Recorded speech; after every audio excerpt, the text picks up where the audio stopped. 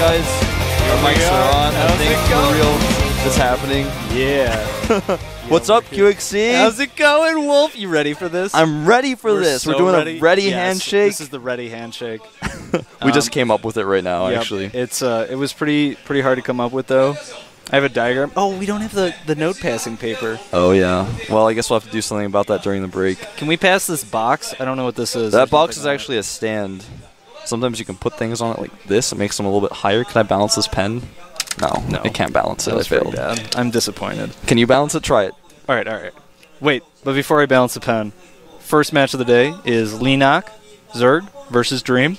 That'll be coming up soon. Right now, I'm going to try and balance this pen. Go for it, man. It's actually not possible. It is actually impossible. Thanks to our sponsors, Pepsi and G-Skill, by the way. Can you balance a pen on top of that G-Skill? Go for it. Oh, wait. No, that's not actually a real thing. That's just in the... That's just no, I know. I mean, like, but if you, like, bounced it on that, it looked like it was bouncing on top of G-Skill. Oh, I see what you meant. Yeah, but it would have covered all of it. Yeah. Oh, balance the pen. All right, you owe me $20. I'm, like, kicking the desk and making it fall over. It's not working. All right, I owe you $20. Seriously, guys, though, we were just messing around. We're actually casting the GSL. This is Code A. And wait, we're casting? Yeah. I thought we were just balancing pens. No, yeah, we're on camera. This is really happening. Oh, all right, This isn't a test run. QXC people on the internet are like posting tweets about it and posting on Team Liquid saying we're crazy. All right, so here's the brackets. Dream versus Leenock is our first match, obviously. Noble S versus Tassel will be after this. All of these matches will be today, by the way. Bonbons versus Puzzle. I just said Bonbons in a really weird voice. And Happy versus ASD will be the last match of the day. So we've got every Terran matchup, actually, today. Indeed, I'm excited. The last time I casted, I think there was only one matchup with Terran in it. There's a lot of PvP, a lot of PvZ, but we're going to hit the whole range of things here. TvZ, TvP, TvT, PvP. Yeah, PvP is going to be in there. It'll be a little quick game. Yeah, you know? just pound those out real quick. We can do Blink against... make sure to follow GomTV at Twitter. That is twitter.com/GomTV. Check it out. You can get more information about them as they release it. Yep. Also go to m.gomtv.net on your mobile phone. Check that out. You know, if you got a smartphone, you want to watch your VODs on your smartphone on the subway, maybe. What does the mobile phone thing actually do? It lets you watch VODs? Yeah, it actually is like the entire GomTV site squeezed into a little page, and you can look at the VODs, you can look at the schedule. So let's take a look at, this is our Terran player for the first match. Dream on the team MVP. The people he played so far, I Am Ready and OGS Lovesick. Yep. He 2-0'd and 2-1 them, and upcoming in the round of 8, he's going against Leenock. A little known fact about Dream is he actually knocked out FXO Moonin in the Code A qualifiers to get here. So, and he also beat Ace in the Code A qualifiers. True, yep. Very, very exciting game. I think I saw there was a mothership and like PFs and nukes. It was pretty crazy. It was crazy. I'd highly recommend if you guys come down here, if you can go to the Code A qualifiers, even if you're not going to play them, just watch. You can stand behind people's computers as long as you're not yelling in their ears and stuff. Now here's Leenock. He took out Hope Torture 2-0. Hope Torture was a really good Terran back in the earlier seasons. He's kind of fallen down. He's actually streaming on Team Liquid now, playing on the NA server. He's just trying to figure stuff out. I don't know what he's doing, man. I'm not sure. He also took out Yoda 2-0. Yoda known to drop mules at inappropriate times and TVZs. Yoda, quite a good player. I'm not sure who he went through at the qualifiers. I actually don't remember either, because I think I was, during that time, I was just watching you guys play, so I didn't really pay attention. I think he played earlier in the day. But, yeah, Leenock's actually really patient, Zerg. He plays really, really good CPT right now. Let's take a look at the map list here. Belshire Beach, Terminus RE, and Zelnaga Caverns. Belshire Beach I haven't played too much. I think it's a Zerg-favored map. And I think Terminus and Zell could both... Terminus, maybe either. Zell, I would say, is a little Terran-favored. I would agree with that. It's very difficult when the Terran controls the middle of the map for the Zerg to be very mobile, especially if you have the watchtowers. Yeah. PF at the gold on Zelnaga is very strong. Yeah. Belshire Beach is a map that we've pretty much only seen in the GSL and the GSTL. Yeah. For any of the foreigners who have been playing in tournaments, you probably haven't really practiced it much at all. I know I've only played it very little. But it is a very nice, it's a pretty map. Yeah, it is very pretty. Like, I see Belshire Beach, and I want to take a vacation there. I do too. You want to go together? All right, man. Let's go next summer. Can we do the handshake? We can do that. We need to come up with an actual handshake. Yeah, we do. We need to go behind. It's like the Parent Trap handshake. That's what we need to do, man. And the loading screen, so we'll be jumping in the game 1 second here. A few more than 1 second. Okay, actually. so like 10 seconds. 1 seconds. It's actually like 12.6 seconds. Don't correct me.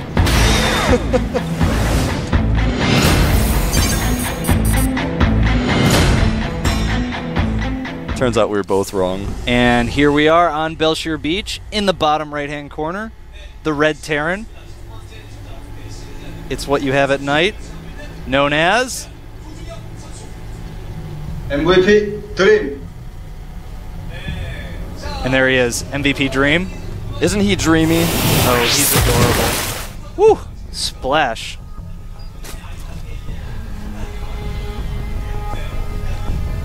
All right. There you go. Over here on the left side, a member of the team Foyu, a really young and talented Zerg player. He is... Leenock for you. Did you see that? Actually, He pointed the finger yeah, out. it said Foyu. Foyu. For me, man. Bam! That splashes. It's dramatic. Sounds like a splash of Pepsi to me. It does. It does sound like a splash of Pepsi. Somebody who was thirsty just got their drink. They really did. This map is actually really interesting because I think it is the only map in the GSL and GSTL that you can actually wall in with just one barracks and a supply depot. That's right. On Tal'Darim Altar, I think there was a time where you could do it. You can't really do that. Oh, maybe when the choke. I feel like they changed the choke. Yeah, there. they did. Well, it's like Blizzard changed it, and then the GSL started using Blizzard's version of it, and so that's kind of how that worked. Yeah, that's really annoying. I don't like when Blizzard changes well, I don't know. Sometimes they make good changes, sometimes they make bad changes. Yeah, I think Blizzard's really trying to figure things out right. I actually respect what Blizzard's doing because I think they're trying to change maps in such a way that the community likes it and it helps everyone. I mean, it's a hard thing to do. The It's extremely difficult. Very picky. So, interesting thing here, I would imagine Leenock is basically in the position so far that he predicted. 0 scouting information, except that there is no add-on, and from Leenock we do see Hatch first, very fast extractor, and a very early spawning pool.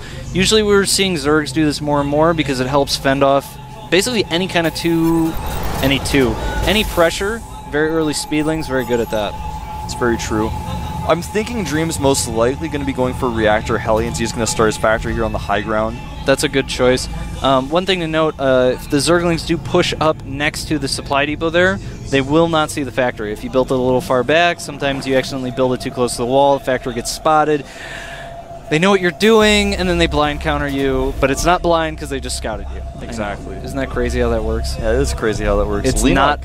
Oh, sorry. I was just going to say that Leenock actually did a really good job with his drones there, checking to make sure that there wasn't any sort of bunker shenanigans going on. He actually didn't leave an Overlord at his natural, which is actually really strange. Well, the reason why you don't leave it there is because there's nowhere to really hide it where Marines can't get it, because there's already that high ground area if you build a factory there, or if you just lift up your barracks, it gives vision, and a lot of Terrans like to do that right now. It's kind of been something that switched a little bit on this map. Wait, what are you talking about?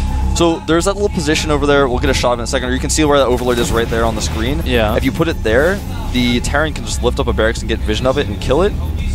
So he does have one near the natural, okay, but so it's... you actually don't know what I'm talking about. Oh, okay, maybe Okay, not. so what I was talking about is usually the Zerg leaves an Overlord at their natural. Oh, their so natural. they can see if a bunker is building, because a hatchery has really low vision. Right. And Leenock didn't do that. Yeah, he did And drones instead. That's which is all weird. I was commenting on. Yeah. Yeah.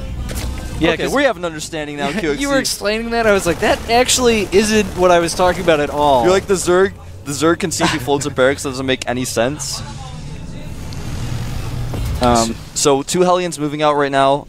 He did go for that reactor opening. Yep, Reactor Hellion, and the Leenock knows. He knows what's up. 2 Hellions that early. There's only one build that it could be. Has Leenock seen that he's expanded? I'm not sure if that Overlord did peek in, sees the expansion, so both players actually have a very good idea of what the other is doing. We're probably not going to see... some games kind of come down. It's like if you can deny scouting from your opponent long enough, you can do something kind of crazy that catches them off guard, like 6-port Banshee. But right now, both players very in tune with what the other is doing. Exactly. Leenock actually made a spine crawler and then canceled it, or as it was finishing, and now is making a second one just to make sure, because he saw 2 extra Hellions. He wants to now have that spine crawler because it's 4 instead of 2. He doesn't want to overcommit. He does have his queen in a decent spot here. The Hellion's going to try to run in and do some damage, but nice positioning by Leenock. Yeah, this is... I'm not sure if Dream has seen speed being done, but basically at this point, any kind of harass becomes extremely risky by Dream. Just by poking in that far, he's liable to get surrounded by speedlings. And you can actually see, instead of trying to kill the lings, Leenock is going for a counterattack into the natural. It raises supply depot. Oh, Dream. Oh, man, no. Dream is in so much trouble now. He's actually going to lose the Tech Lab researching stim. Cannot be repaired, and he's actually going to take out a lot of these SCVs as well, but with these Marines and Marauders coming in. That's really damaging. That sets behind the timing that's going to come out with stim being delayed. He's got to rebuild that Tech Lab, taking a lot of damage. And in the main, there we get a shot of it. The Hellions actually doing a little bit of damage, but I'm not liking Dream's position right now. Yeah, right now, he is 11 workers down. Not a spot you want to be in. Of course, like you said, that stim delayed. He had to rebuild the Tech Lab, and during all of that, wasn't building any units from that barracks. Can you do a Control R? Control R, there you go. Workers killed. So, wait. Is that Dream? Leenock killed 5 workers? I think it is, because I think some workers died. So, yeah, Leenock did kill 5 workers with the that Hellion harass, which is pretty nice. And Dream did not get any kills with the Hellions. Right, the workers. Yeah, the Hellions just basically went in, got caught by lings, did a bit of damage. We didn't see most of that, but didn't do any significant economic damage. One thing to note, because Leenock decided to make those lings instead of early drones, if Dream had defended that, he actually would have been quite ahead, because all those lings weren't drones. They don't do a whole ton of damage. Taking out the Tech Lab, getting out stim, killing some SCVs, very good for Leenock. Indeed it was. Now, during all of this, a Spire has been started, a third base, or rather, excuse me, a third hatchery has been started as well. It's going to help him wall off against any pressure, but not only that, he's going to have a lot more production. He doesn't want to take that third base just yet because he knows Dream's behind, and Dream, this is the kind of timing where Dream wants to be aggressive to make up for what he's already lost.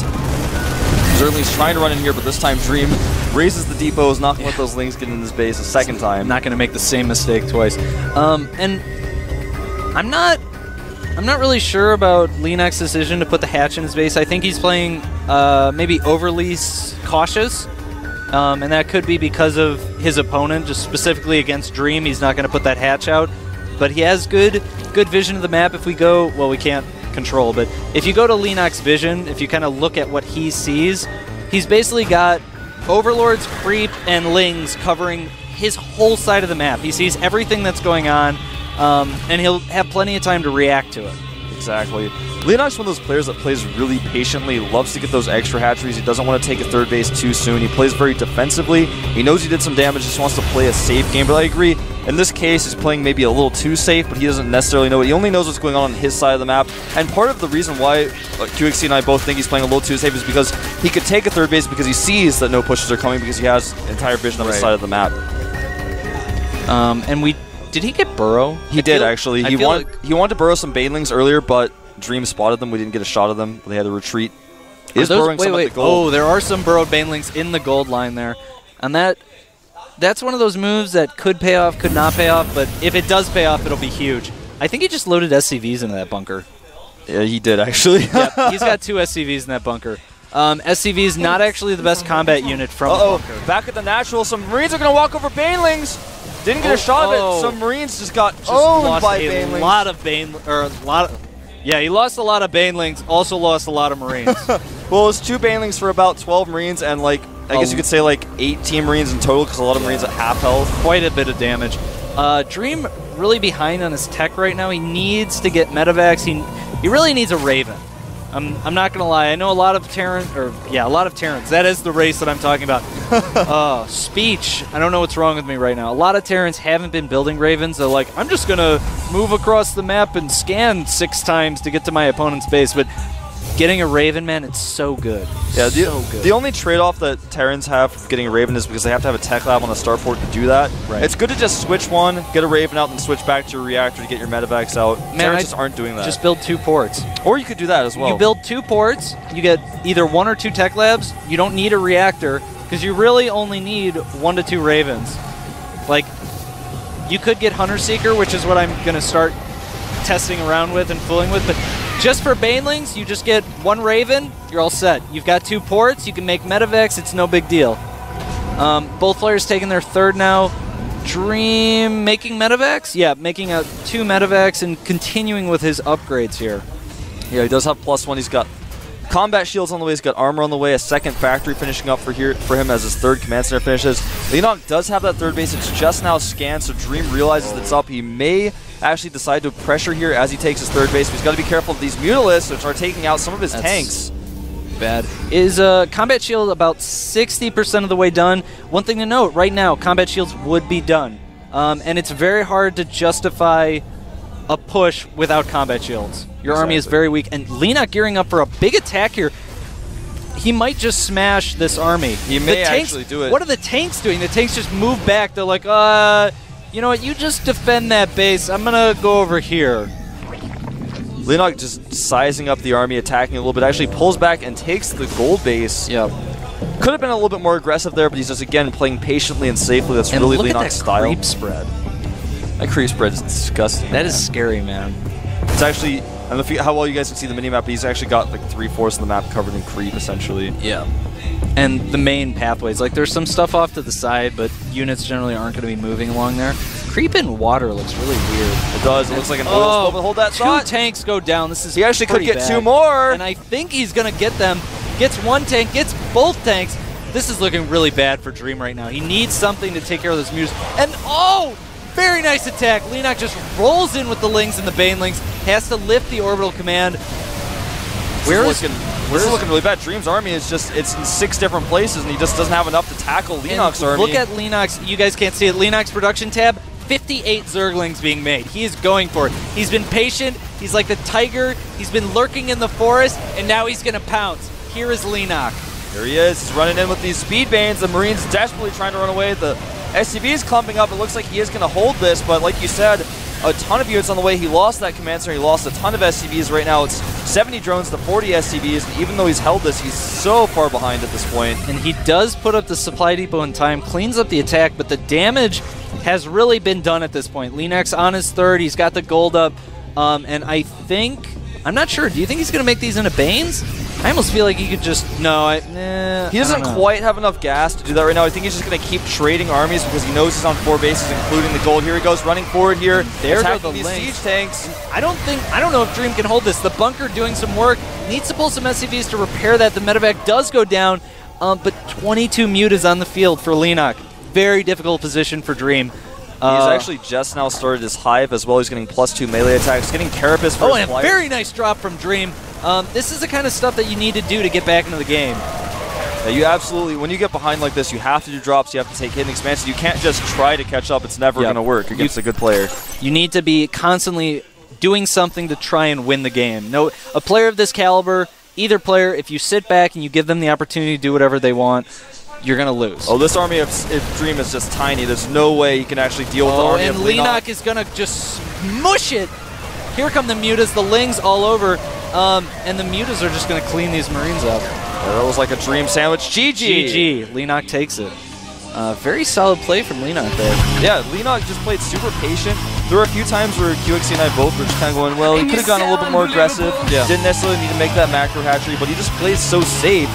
And Dream is actually a player who, in general, likes to do timing attacks, doesn't really like to play into the later game. It's not really his style, it's not his strength, from what I've seen of him. And I think Leenock just realized that, said, he's going to be patient, and then it's almost like he was so patient that Dream forgot that he could be aggressive, and then he just went for it, and Dream was like, whoa, whoa, whoa! There's Lings over here, there's Lings over there, there's Zerglings, Mutas, Banelings, I can't deal with this. He had his tanks in like 4 different places. He had some tanks sieged up in his main, I don't know why. Oh, yeah. A couple of the tanks moved out. Part of the problem there is, it's like, it's hard to notice these things are happening when you're the observer because you see both players' vision. But if you look at Dream's vision there, it was just like his base and then blackness. He had no idea the big attacks were coming. He didn't know where to position his units.